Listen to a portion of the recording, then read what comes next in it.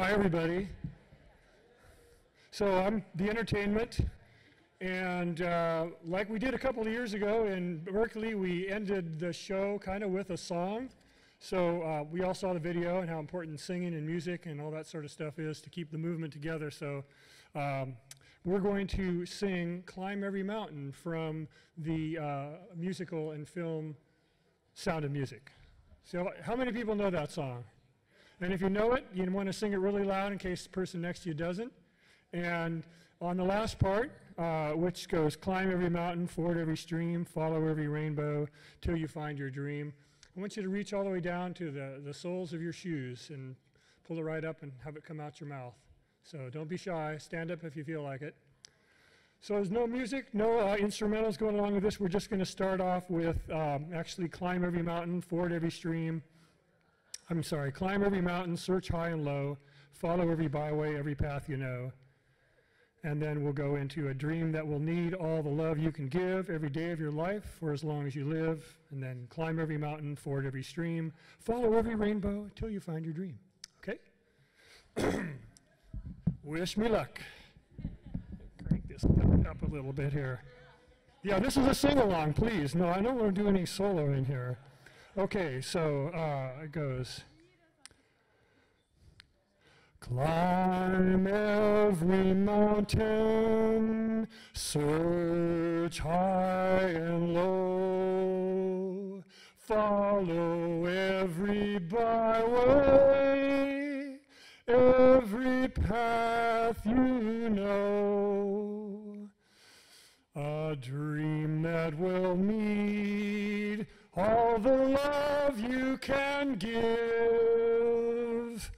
every day of your life for as long as you live. Sing it out now. Climb every mountain, ford every stream, follow every rainbow till you find your dream.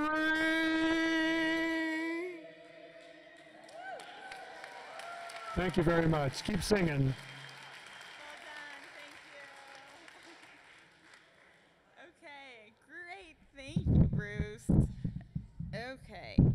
So we're going to just do quick report backs from each of the 4 breakouts. So we'll have a representative from each talk for 2 minutes. We have a few backstage. If your breakout is not backstage yet, then please come around. So yeah, let's go for it. Starting with Bill for the Central Valley panel. So this was 4 Horsemen of the Apocalypse panel, Earth, Fire, Air, Water, and it was on the Central Valley and climate change. The first speaker was Jeannie Merrill with the California Climate and Agricultural Network, and she basically emphasized that farms are an important carbon sequestration source, so it's important to keep farms from turning into development. She mentioned many new initiatives, like the New Soils Initiative that they support, and other new ways of handling manure, and she got into some details on that, and also showed some interesting slides about the Central Valley and farming and inequality and ways to message around climate change. You can go lead with the data. You don't have to mention. There's all kinds of ways that you can speak to farmers around climate change issues without mentioning climate change. The next speaker was Genevieve Gale with the Central Valley Air Quality Coalition. She emphasized the #1 pollutant in terms of harming our lungs and hearts is the 2.5 micron air pollution particles. And so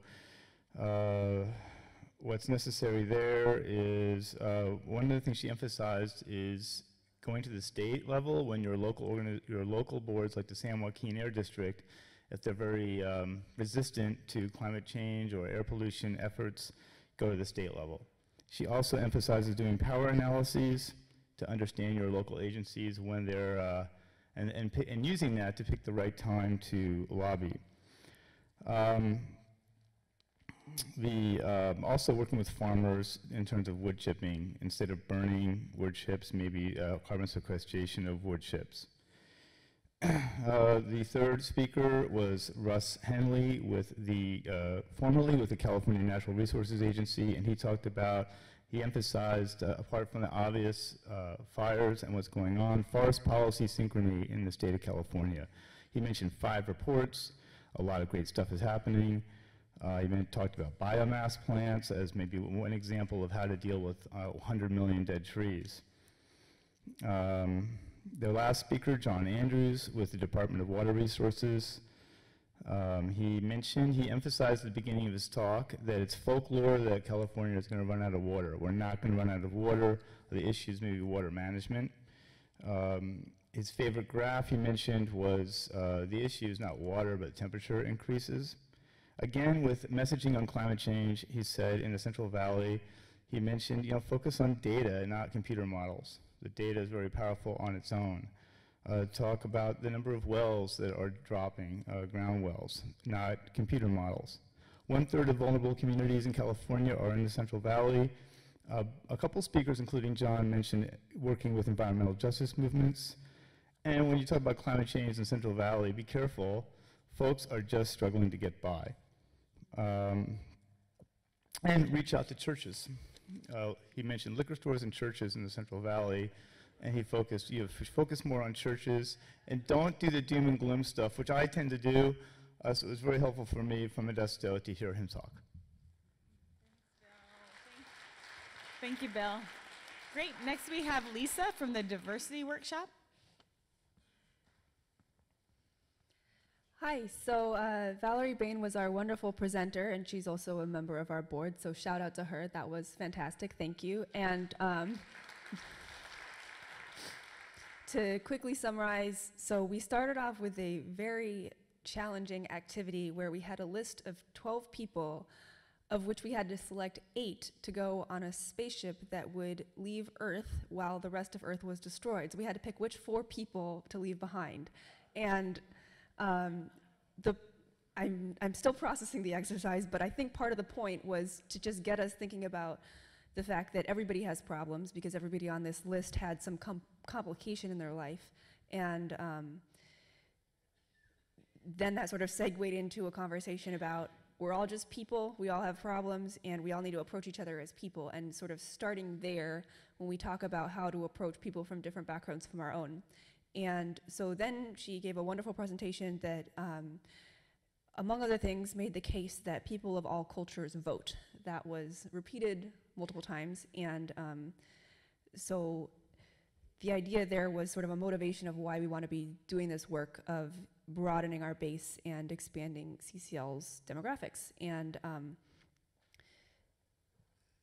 so we got a lot of sort of motivation and suggestions around, among other things, meeting people where they are and making sure that people feel comfortable because we're not just going to them and asking for things, but we're getting to know them as people and really emphasizing the idea that everybody you interact with is a human being and you need to approach them that way, and which falls right into the CCL core values of building relationships. And then we finished off with brainstorming about local organizations that we could work with, because we're talking about both making organizational connections with local organizations as well as building connections with individuals to bring in as volunteers. And so we started brainstorming as a group about, who locally could we bring in, which groups are working locally, who would broaden the diversity of CCL if we worked with their people and if we formed partnerships with them. And so I invite all of you to do that activity in your head right now of thinking about which local groups you want to form connections with. Thanks. Thank you, Lisa. One quick reminder, please, before you leave today, drop off your name tag badge sleeve at any of the boxes in the front. Great. Okay, next we have Dan with Living Room Conversations.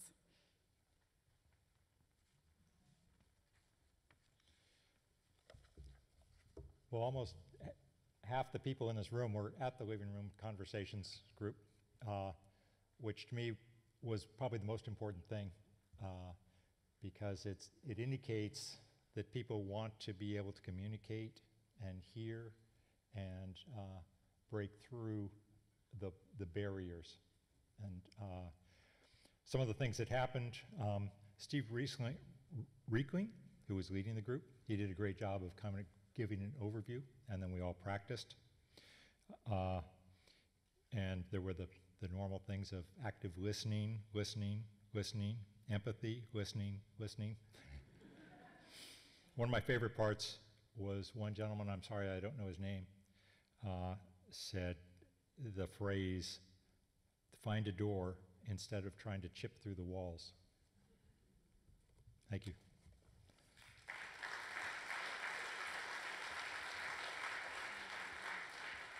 Great, thank you, Dan. Did we have anyone from Living Room Conversations that wanted to come up? Oh, sorry, I mean on the road. Okay, maybe they were, oh yeah, great. Thank you, we'll give her a moment to come down. While she's coming, I want to invite Heath and Jennifer to come over. And we need to give them a huge round of applause.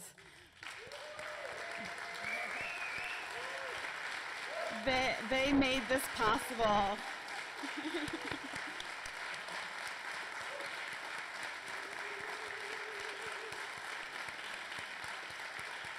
I love you guys. Okay, they're just going to say a quick word each. So here goes. Well, I just want to thank the wonderful team on the program planning committee. It's just such a pleasure to work with all of you. Carl, through the, whole back and forth with Anna Eshu and Lisa and Tim putting together the panel, and Bill Anelli, who was just always raising his hand for the next thing he could do. Jutton, who kept jumping in at the last minute to save us on all kinds of technical things. And I'm not forgetting, so could everybody who was on that planning committee please stand up so we can thank you for Connie. Yeah, please. People have left, but what a fabulous team. Thanks again. Yes, thank you very much to the planning team for an amazing program. And I would like to thank the food team. Especially Joan Donovan, who did all the Costco shopping, and Mallory, who did all the shopping for the evening. And thank you to Tasha for her recommendation for the Asian box. Everybody seemed to like that. And you guys were a great team to plan with, and we did this, started a couple months ago. And the leader of the food team position is now open. So I've had a maybe, and maybe there'll be some yeses. It will all be perfectly organized and ready to hand off. So, but please, the food team, please stand up, the folks that are still here. The comment I got is that everybody felt well-fed and energized with lots of yummy food. So thank you. And also, let's thank Tasha again, or in the first place, I don't know if we've thanked Tasha yet for really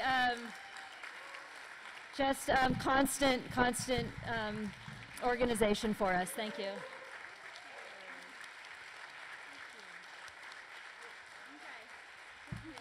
Great. Okay, we have one more report back. Here we go. What was your first name again? Candace is going to talk about the On the Road breakout. Hi, I attended the last breakout, number 4, On the Road for Climate Action, and Dr. Shahir Masri and his fiancee Athena Similaris. And Dr. Shahir Masri talked about his time, or both of their time, spent on the road advocating for political action and talking about his research in the connection between the climate patterns. And they also emphasized what they learned from the communities that they were presenting to and meeting with around the country, and especially listening to all of these different communities and hearing about what the regional specific issues are around climate change. So it was really interesting to hear his experience. And another shout out to Tim, and I'm sorry I forget your last name, who will be who will be doing a bike ride, 90 presentations in 90 days, beginning in February. So shout out to you. Thank you. So yeah, thanks. Okay, we have one last little thing. We thought in honor of Martin Luther King Day that we would each read a quote. So I'll start out with one of my favorites. Let us realize the arc of the moral universe is long, but it bends towards justice.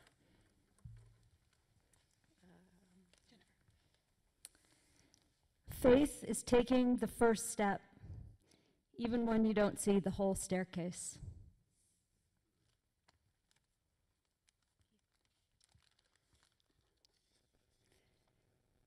Darkness cannot drive out darkness. Only light can do that. Hate cannot drive out hate. Only love can do that. And finally, only when it is dark enough can you see the stars. Thank you, everyone. See you next year, but hopefully sooner.